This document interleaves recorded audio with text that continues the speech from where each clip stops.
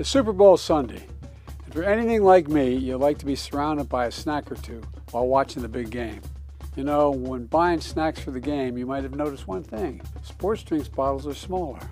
A bag of chips has fewer chips, but they're still charging it just as much. And as an ice cream lover, what makes me the most angry is that ice cream cartons have actually shrunk in size, but not in price. I've had enough of what they call shrinkflation.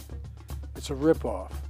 Some companies are trying to pull a fast one by shrinking the products little by little and hoping you won't notice.